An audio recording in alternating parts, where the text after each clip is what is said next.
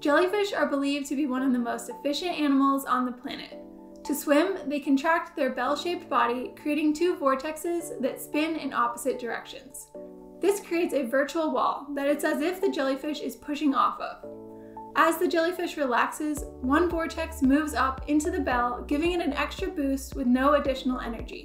Scientists think that because jellyfish are such efficient swimmers, the energy saved can go towards other things, and this may explain why they can be so prolific.